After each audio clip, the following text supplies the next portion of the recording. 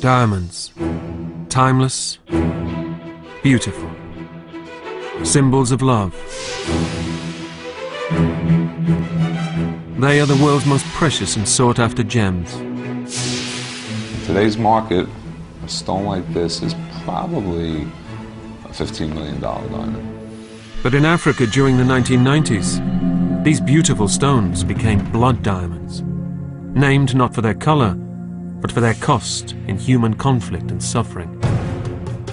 Literally millions of people have lost their lives as a result of blood diamonds. They put us together and ordered our arms chopped off. You hear people crying, rebels attacking them, women being brutalized, people being shot at. Children were kidnapped and turned into killers. She staggered back and we entered the house. I took the woman's baby from the house. She later died and I felt so sorry for that baby. When the story broke, a global industry would come under fire. They feared that diamonds would become the new fur, that people would boycott diamonds. They were the most politically incorrect jewelry you could think of. This is the true story of blood diamonds.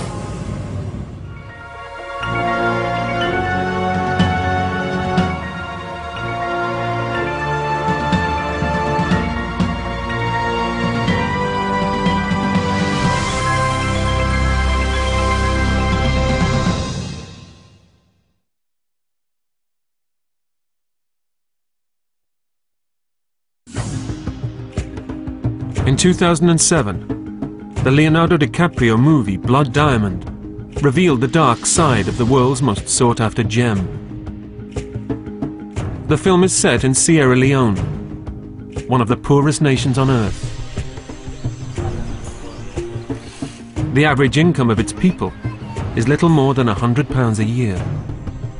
Yet, beneath its soil lies a treasure trove of diamonds. Sierra Leonean diamonds are legendary for their value and their beauty. It's the size, the color, the refractive nature of the stone, all those qualities that the diamond specialists know and love. Diamonds should have made Sierra Leone a paradise. Instead, they've made it a hell.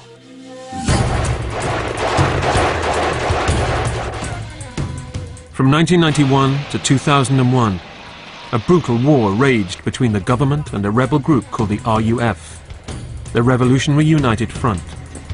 A war funded in part by diamonds. They said they were fighting for democracy, but they fought against civilians. And they used diamonds to fuel the whole thing. They used diamonds to get the guns to fight the war. The country and its people still bear the scars of 10 years of diamond-fueled warfare. That very day, when they chopped me to hand. That very day when they chopped my hands off, I didn't expect to leave. I didn't believe I would be able to sit down and talk to you as I do now. I knew I was finished. During the war, Ibrahim Fofana worked in one of the many mines in eastern Sierra Leone, pulling rough diamonds from the ground. In April 1998, the RUF attacked his village. The rebels they all then came inside the town. When they came to town, they were in full combat uniform. They had weapons, RPGs. Rebels confronted his neighbor. Now they didn't know that soldiers say. One of the soldiers asked him for diamonds and he told him he had no diamonds. After me out to the next house, The soldier followed him out, shot and killed him. A different fate awaited Ibrahim. I do all kind cry, holla. I yelled and screamed. The rebels were laughing at me. They told me to stretch my arms out, but I said that was not going to happen. They used their guns and hit me all over my body, and that weakened me. This hand They laid it out on the mortar and chopped it off. They laid the other one out and chopped it off too. In Sierra Leone, more than 10,000 people suffered a similar fate. Amputation became the trademark atrocity of the RUF. They committed every war crime in the Geneva Conventions and then invented one of their own, intentional mutilation of non-combatant civilians. And the whole purpose of it was to serve a military strategy, to induce population flow away from the areas that the RUF wanted under its control. And of course, that was just the diamond mines. As the people of Sierra Leone suffered the horrors of civil war, diamonds mined illegally by the rebels flowed freely into the world diamond market. Our estimates are that 10 to 15%, possibly even higher, of the world diamond trade was blood diamonds. Blood diamonds, mined in the 1990s, still grace the hands and necks of unsuspecting customers all over the world. A conflict diamond doesn't come with a little tag on it that says conflict diamond. I am from a war zone. It doesn't have a little sort of like skull and crossbones nicked in the side. The modern story of how diamonds are brought to the market is bound up with one company that took a stone and transformed it into a multi-billion-pound industry.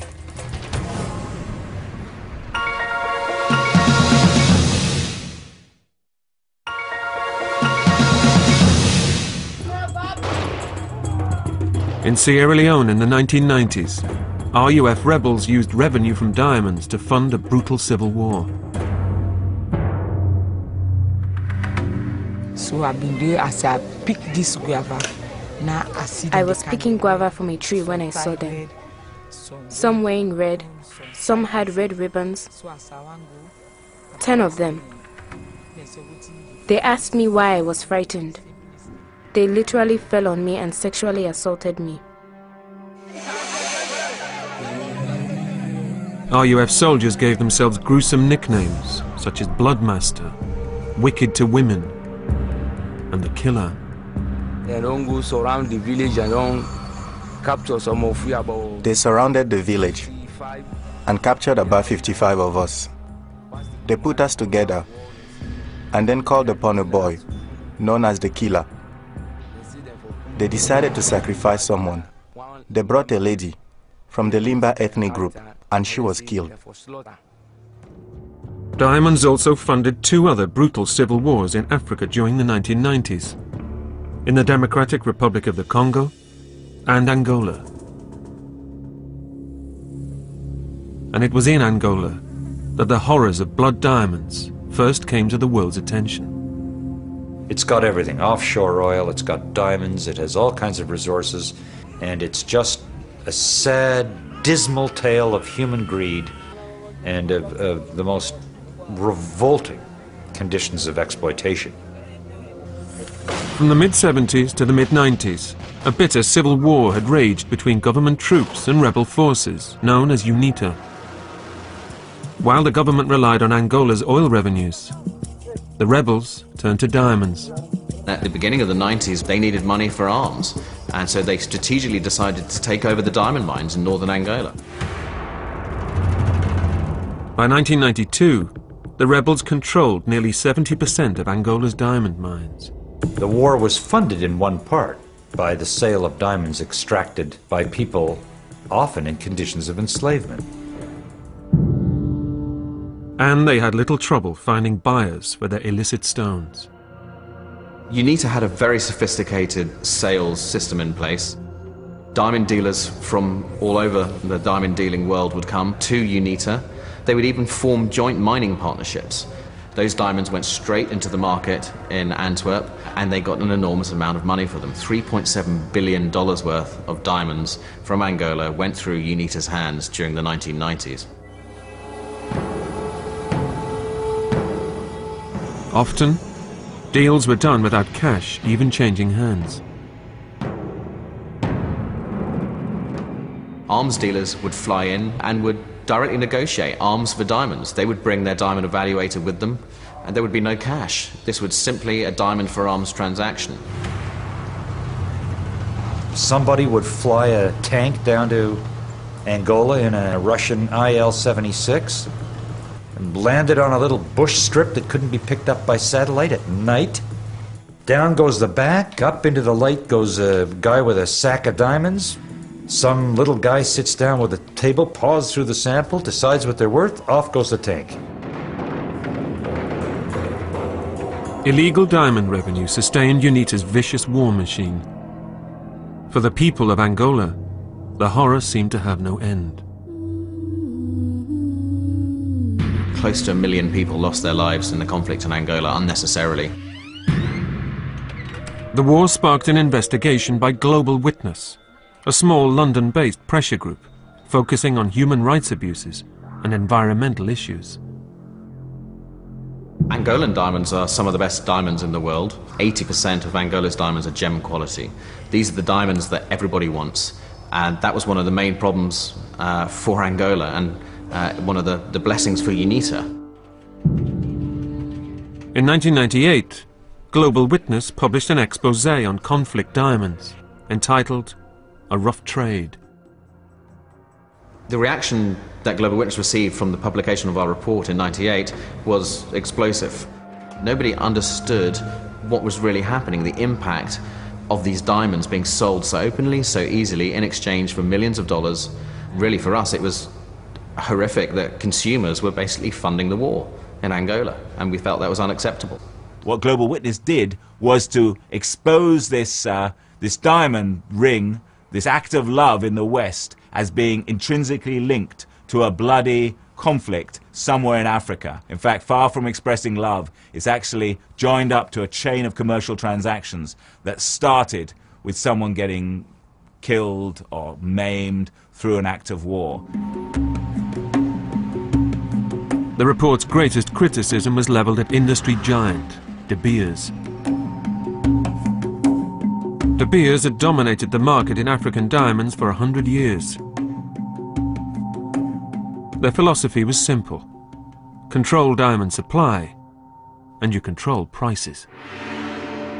We have an idea that diamonds are rare, but they're not. What created the value in diamonds is withholding the supply, making sure that the supply is regulated and there's never a flood of diamonds on the market. That's one thing that De Beers did right from the beginning. With supply under their control, De Beers, under the inspired leadership of their chairman Ernest Oppenheimer, launched a brilliant ad campaign in 1948, designed to increase demand. His genius was in coming up with the advertising campaign that made a diamond synonymous with human love, and in particular, the right of marriage and engagement. Because he rightly concluded that he could get people to pay quite a bit to buy a diamond in order to pledge their love.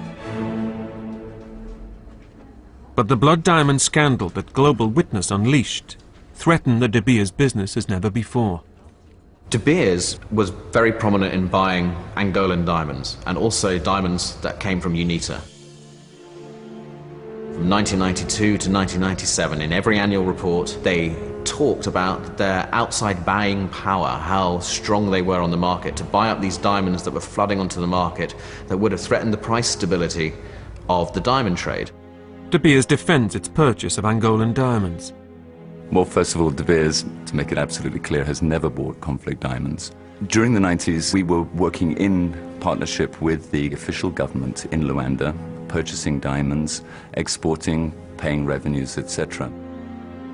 They dispute the idea that blood or conflict diamonds even existed before 1998.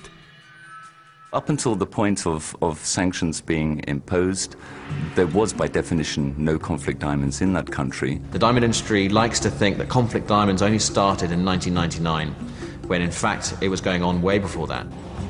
When it was recognized that the rebels in Angola were no longer going to participate in any significant way in building peace in that country, the United Nations imposed sanctions, and De Beers immediately, swiftly and effectively started working with the United Nations to ensure that those sanctions were fully implemented. In October 1999, De Beers took decisive action and announced the closure of their Angolan offices. But the Blood Diamond story wasn't over. 2,000 miles away, the war in Sierra Leone stood on the verge of new horrors. Diamonds had played a central part in Sierra Leone's history for centuries. Under British rule, and for the first few years after independence, diamonds had brought prosperity to this tiny nation. When Sierra Leone got independence in 1961, the prospects looked pretty good. It had a fairly good infrastructure. There was a railroad, there was a network of highways, there were schools, there was a university. But many of the institutions were very, very fragile. As time passed, government corruption grew. Gradually, the diamond industry was nationalized. The government brought in all kinds of shady characters. They brought in American mafia. There were just an incredible range of very, very bad people involved in the diamond business. Official diamond exports went from, $200 to $300 million a year down to almost nothing. Pretty soon you had state in free fall. A lot of young students, university students, were radicalized during this time and by this experience, and they formed a kind of an opposition that fed into the early days of the rebel movement that started up in the early 90s. One of the rebel leaders was former Army Corporal Fode Sanko. Fode Sanko, I know him very well. It's like a chameleon. Chameleon in the sense, a chameleon can take any color. The way he sees you is the way he appears to you. At times he looks nice, simple, loving, but Fode Sanko is very difficult to accept, and Fode Sanko cannot keep to his words.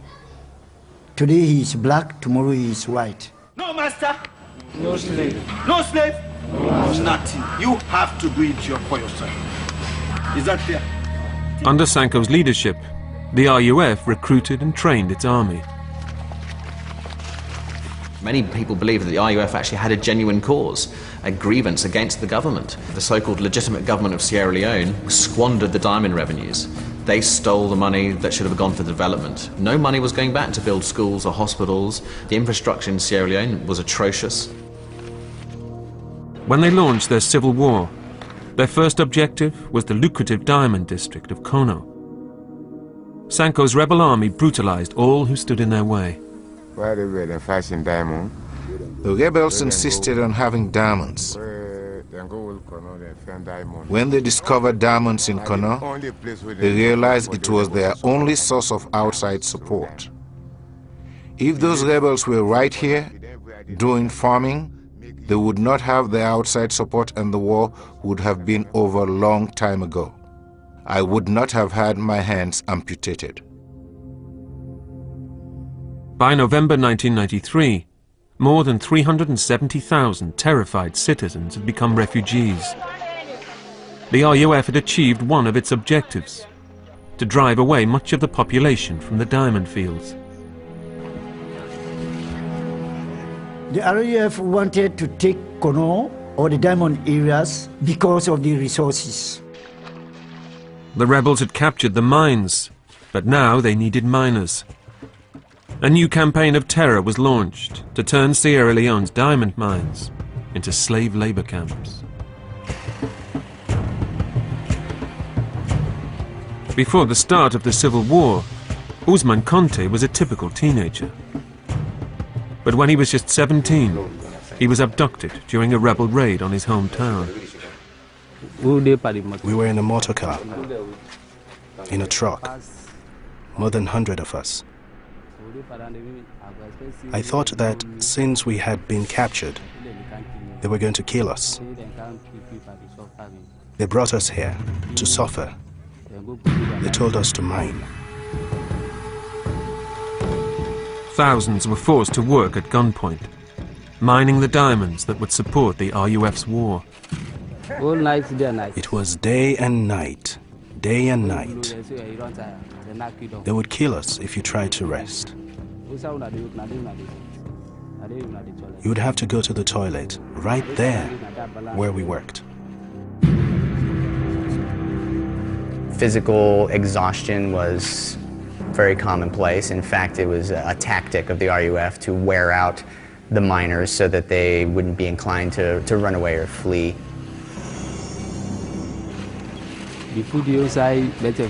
There wasn't enough food. We were slaves. If you decided to leave to find something to eat and you were caught, you would be killed. Rebels hovered over each captive, guarding against escape or theft. If they suspect you having a diamond,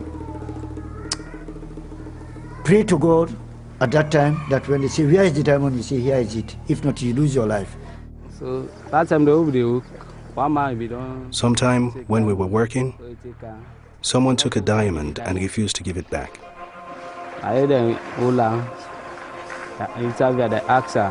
They asked him for it, but he denied taking it.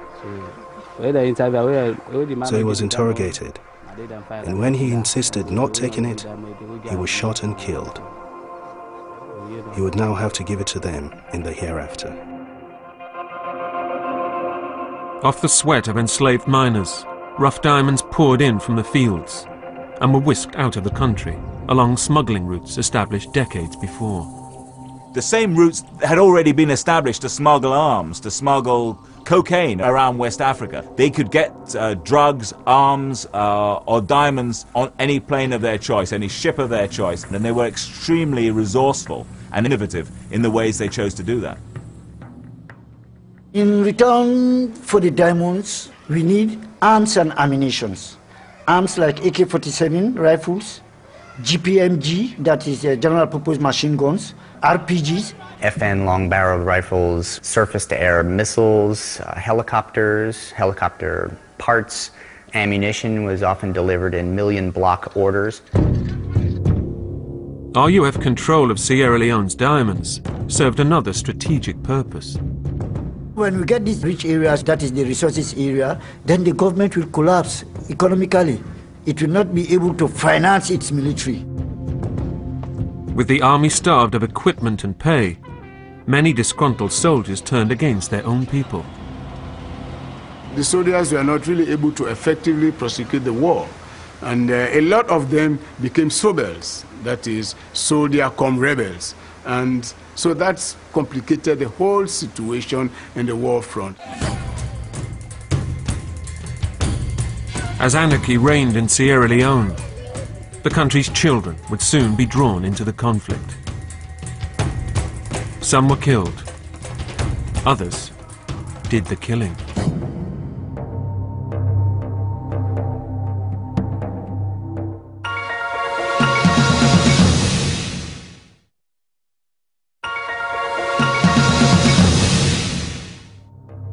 The conflict in Sierra Leone took on a horrifying new aspect when the RUF began kidnapping children.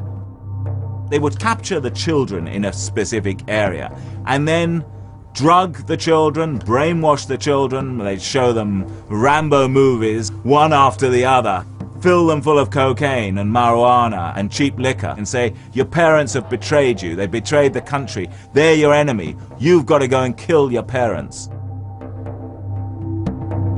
During the war, nearly 20,000 boys and girls aged mostly between 8 and 15 were turned into sex slaves or killing machines. Go with me. They took me away and I was sexually abused. They gave me a gun, but I didn't know how to use it, so I just held on to it. Lovette Freeman was just 14 when she was abducted by the RUF. I did what they wanted me to do, because if I refused, they would threaten me with a knife. I did bad things. We went to a house to loot and I was in front. They all waited in the back while I knocked on the door. A woman opened the door and I pointed the gun at her. She staggered back and we entered the house. I took the woman's baby from the house and took her away with me. I abducted her. She later died, and I felt so sorry for that baby. By the end of 1994, with much of Sierra Leone in chaos, the government hired a South African mercenary army called Executive Outcomes to restore order. The soldiers for hire were promised diamonds as pay. Executive Outcomes had an effective air power, which they used to their advantage in the diamond area. They had one big aim: to clear those areas of rebels, because their whole pay depended on that. In just 1 month, Executive Outcomes drove the RUF out of most of the diamond-rich East. The resulting peace brought elections in 1996, but the RUF refused to participate. Former United Nations official Ahmad Tijan Kabar was elected president. Ahmad Tijan Kabar campaigned in a very simple way. They would help end the war and return this country to normalcy. Enough is enough. We should really try and stop the decline of our country. But at the urging of the UN, Kabar terminated the contract of Executive Outcomes. With no military force to stop them, the RUF rose up again. The RUF said that it was fighting against military rule, and they were for democracy, and they wanted peace and development. But when the military government left power and there was an elected government, they kept on fighting. And to punish those who voted for President Kabar, the RUF exacted horrific revenge on the people of Sierra Leone. They called us Tijan Kabar supporters. They said, today would be the last day you meddle in politics. They ordered me to stretch my hand. I pleaded with them in the name of God. I told them, right now, I have my children, my husband is unemployed, and I am the head of my family. They mocked me, saying, stretch your hand and touch God. Move your hand from the war. Take off your hands out of the war. That was the meaning of that chopping of hands. Kumba Mbindi fled her village with her husband and young son when it was attacked by rebels. We left there and moved to Tumbudu. When we got there, they were still chasing us, so we stayed in the woods. At that time, I was 4 months pregnant. But the RUF caught up with them. Kumba's husband was dragged into the jungle, and 3 rebels accosted her.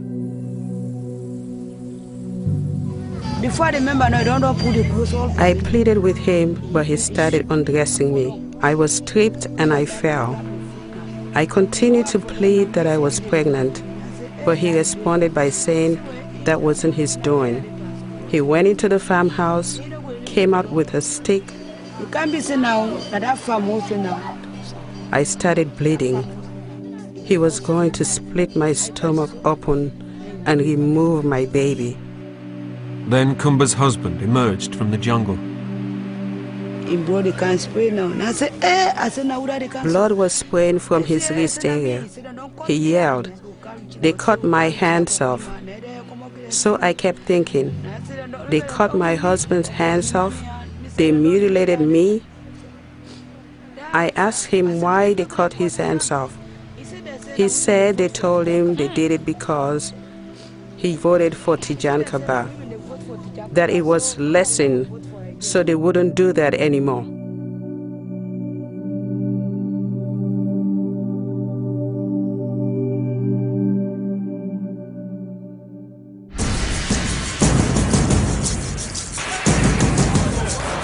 In 1996, the war entered its 6th year. Illicit diamonds had helped sustain a conflict that might otherwise have ended quickly. The amount of money that the RUF made from the diamonds in Sierra Leone is between $50 to $125 million per annum during the time period that they had control over the diamond fields. The RUF were about to get more rich pickings. The army overthrew the president. and invited the rebels into Freetown as allies. Almost immediately, the RUF set about pillaging the capital, in what they cynically called Operation Pay Yourself. We went house to house looting. We took belongings, demanded money, and sometimes killed 2 or 3 of their family members. It was a war of stealing, grabbing, and taking illegally what you never worked for. People were being forced into their houses. This was the time I had to go into hiding. You hear people being shot at. You hear people crying, rebels attacking them, women being brutalized. They were being raped in front of their children, in front of their husbands, in front of their family members. Freetown was hell, to put it very crudely. There was complete anarchy and instability in this country.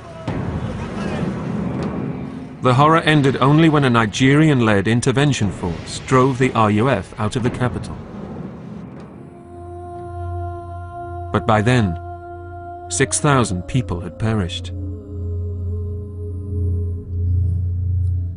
Corpses piled up outside Freetown's hospitals. The dead bodies that I saw, perhaps up to the day I die, I pray not to see that many dead people. And a once vibrant city was in ruins. Finally, the international community intervened. The warring parties met in Lomé, Togo in July 1999 and signed a peace accord. It called for a complete cessation of hostilities from all parties. It also granted amnesty to all the fighting forces, including the RUF. It also called for some power sharing. The Lomé Peace Accord is probably one of the worst things that have been done in Africa in many, many, many years. To the horror of many in Sierra Leone, Foday Sanko, leader of the RUF, was handed the vice presidency.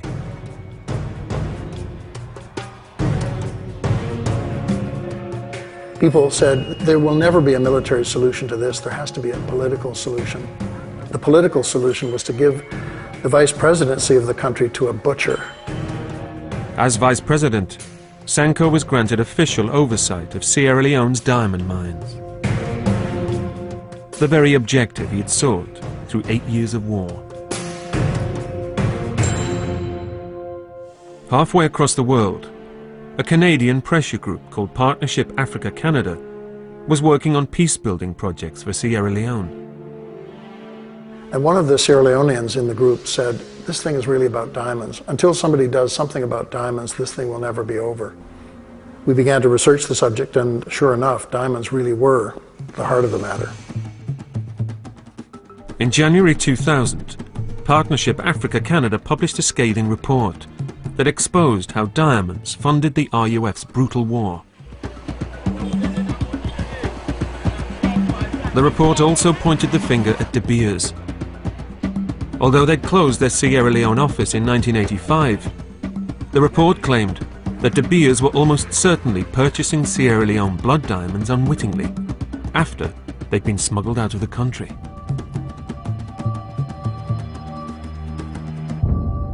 If you can't buy them in the country where they're mined, then you buy them somewhere else. In the end, they're all going to go into the same pot. So certainly they were buying diamonds that had been smuggled from a whole variety of places. De Beers itself did not buy any Sierra Leone diamonds from 1985 onwards, but clearly there were problems in terms of those diamonds from that country getting into certain channels, being smuggled and getting onto the international markets.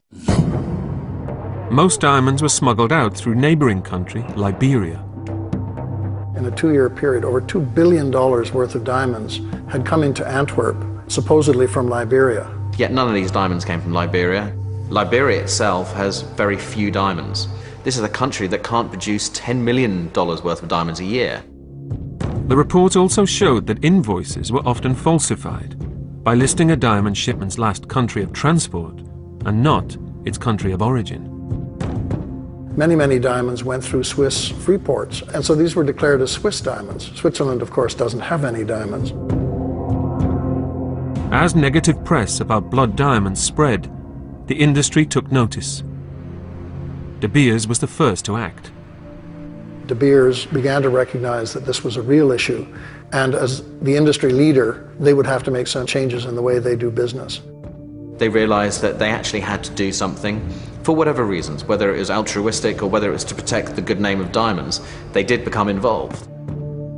In 2000, De Beers stopped buying diamonds on the open market, ending a practice that had been central to their business since the beginning. And basically said they would only buy diamonds from mines that they controlled or had a share in, so they knew exactly where the diamonds came from. When we look at the absolute tragedy that was going on in Sierra Leone, this shocked the world and it shocked the diamond industry. And we very quickly wanted to become part of the solution in putting an end to this. Diamonds should have nothing to do with these kind of activities. For an industry that had altered very little in over a century, it was a dramatic change. The awareness of conflict diamonds is probably the biggest change to the diamond industry, almost from the beginning. But just as the diamond industry finally took action, in Sierra Leone, the RUF rose again.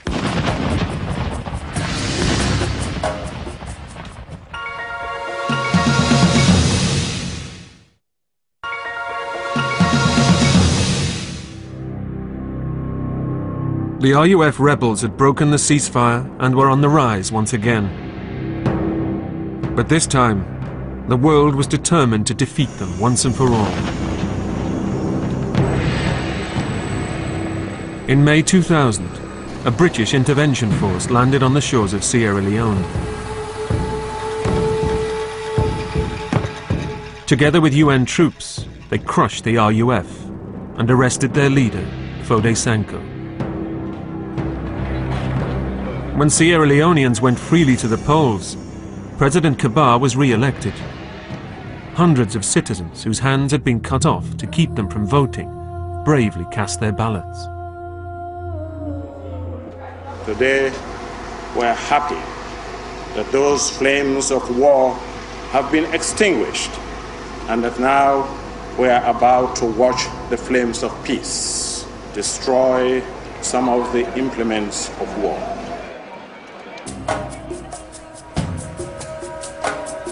But the peace in Sierra Leone is an uneasy one.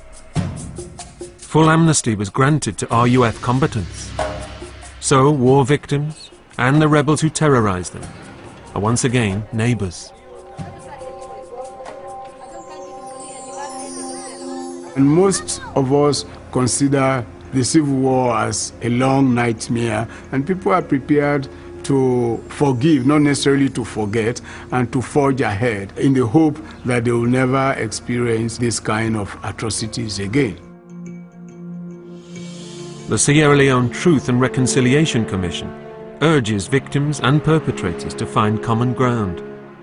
Killers are asked to offer remorse. Some people have died. Some got lost.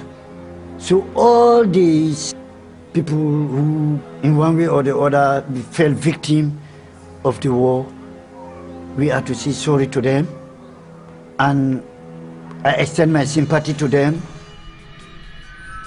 Victims are asked to forgive. Not all can. I don't feel fine. It doesn't feel good. Sometimes I ask God to give me the power to meet the person who did this to me. We wouldn't be able to sit down like this and talk. For Kumba Mbindi too, the torment of the war is ever present. We are still here and going through a lot of pain. We have suffered a great deal. The sexual assault she suffered at the hands of the RUF still casts a shadow over her life. My husband doesn't care for me anymore. He is gone and I'm here by myself. There is no other man here. Even those I go out with that want me, once they sleep with me and realize my condition, they walk away.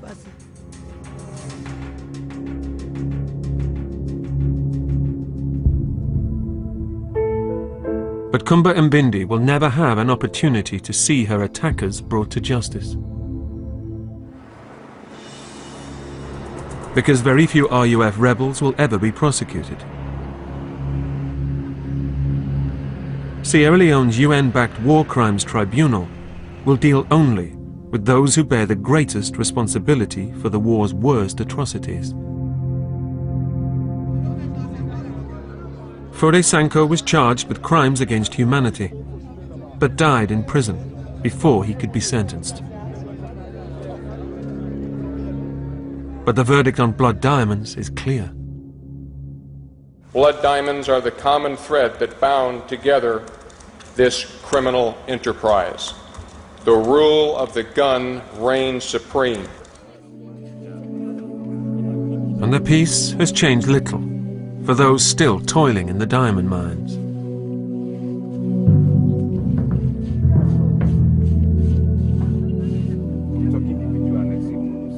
Ousmane Konté was kidnapped by the RUF during the war and forced to mine for diamonds. He's still mining. Without education or skills, it's the only work he can find. He remains a captive to diamonds.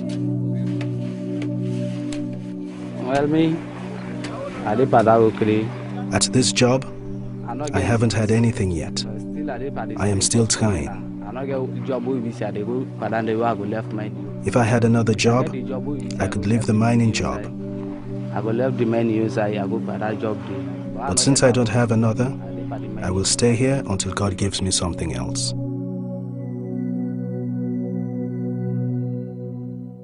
Some diggers receive a tiny share of what they find. Others earn a scant living. The mining conditions are awful. People dig in the hot sun all day long, often up to their waist in filthy water. There's no social cohesion. There's a lot of violence. These mining areas are great vectors for malaria, for HIV/AIDS, for all kinds of societal problems. A new project, the Diamond Development Initiative, seeks to deal with the issue of blood diamonds in a new way by shifting the balance of power back to the miners themselves. There are 1 million, if not 1.5 million, artisanal alluvial diamond diggers earning $1 a day. What we're suggesting with the Diamond Development Initiative, the DDI, is that you need economic solutions to economic problems. That if you can get better prices for the diggers, if you can formalize this vast informal diamond economy, then you can bring peace and development to the diamond areas.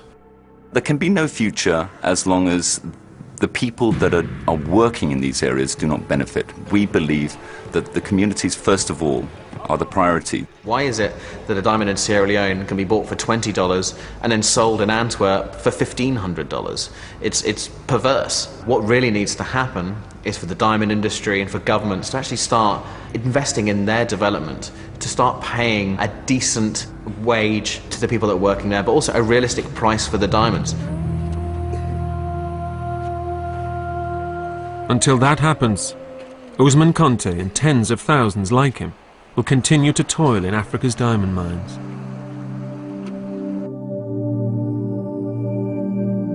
But what of blood diamonds themselves?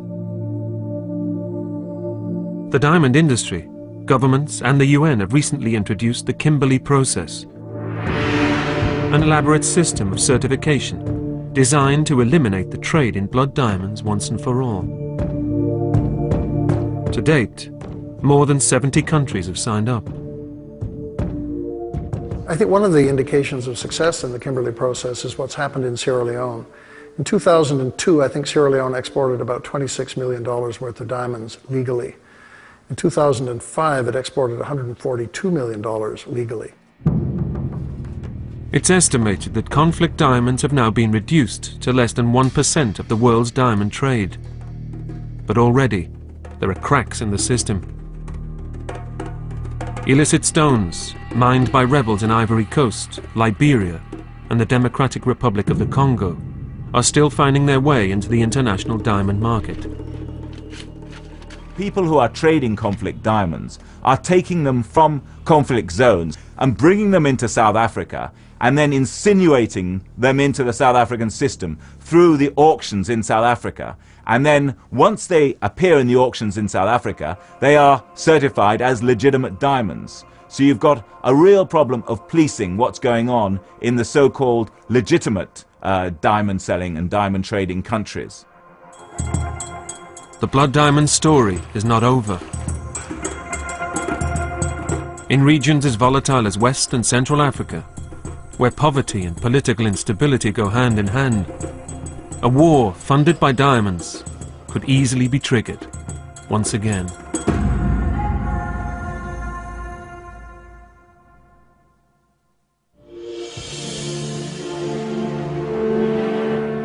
Next week, the surprising new evidence that reveals the true story of the Titanic's final moments. That's our True Story next Tuesday at 8, here on 5.